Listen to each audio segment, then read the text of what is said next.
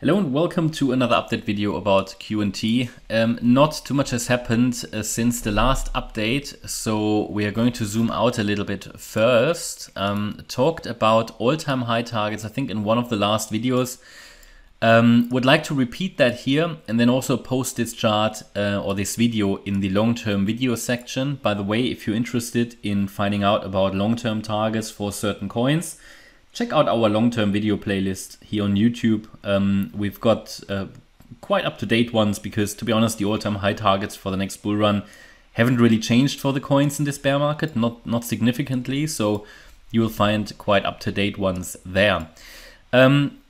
Important to understand is that we probably rallied, and that is the bullish interpretation. We rallied in September 21 and formed a wave 1. Then we came down in a correction and possibly ended here the wave 2 in June 22. We could now rally next in a third wave like this. Then there should be a fourth and a fifth wave. And as far as we can see it at the moment, this fifth wave, so we should see, wave 2 happened. That's at least the current interpretation. Then we should see 5 waves up in wave 3. This should take us sort of into the region between $734 to $900, between the 1.618 and the 200% extension. This is sort of just a rough idea where it's going to land based on current prices, based on what we see now, just a projection out. If we get to a third wave, then it should reach this. Then we should get a fourth wave, typically a shallow correction, and then another wave up in a fifth wave, which could reach, well, textbook target here would be 1160, the 2.618 Fibonacci extension. This then again, as far as we can see it now, unless you get another cascade of 1-2 setups here, should form a larger wave 1, which would then most likely be corrected again in a wave 2, in a large ABC correction. That could be the next bear market. Yeah, that's sort of as far as we can see now.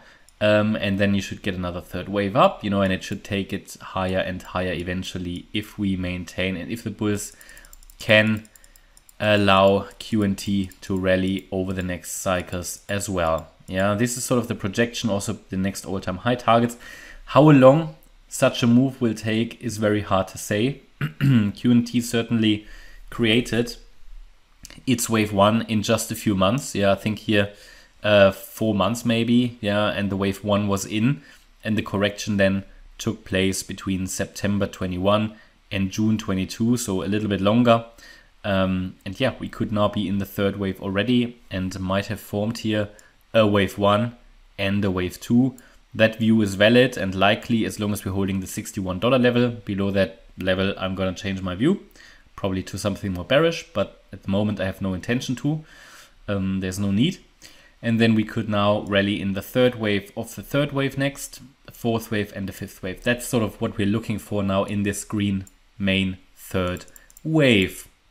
Now looking at the shorter time frame, yeah, not too much happened since the last video. Let me just adjust it slightly. We obviously talked about that we have a chance that we bottomed here on the 10th of March at around $106. That's the current interpretation, that we bottomed in a wave 2 and moved up in 5 waves. In the first wave of this blue third wave, we then came down in 3 waves, A, B, C, into the support area, turned around at the golden ratio. Nice turnaround in the trend reversal area. But so far it has failed to rally and continue impulsively. We also have the bearish count, or let's say short-term bearish count, which is this one where we moved down in 5 waves. We completed here 4th wave and could now come down in a 5th. This is still likely and probable.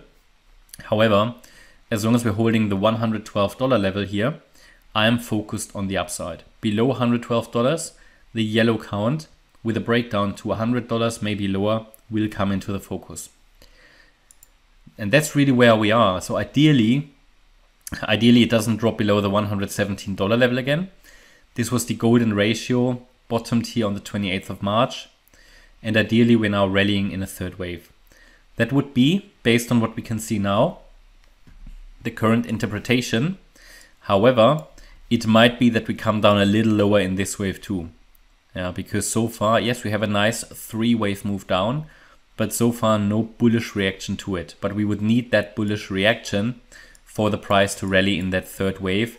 And just a quick reminder about targets, this circle wave 3, I mean, the standard target would be the 1.618 extension. We talk here about $163, but due to the subwave structure, it seems likely that we're going to go higher than that. But this would sort of be what we could look at first. But first of all, it needs to break now above the $128 level first, the small wave 1 high here, and then 134.67. When that happens, the yellow count will certainly become less probable. Yeah, and that's my update about QNT. I hope you liked the update. If you did, please hit the like button, leave a comment and subscribe. And if you really like the content, then please check out the channel membership. Thanks a lot for watching. Bye-bye.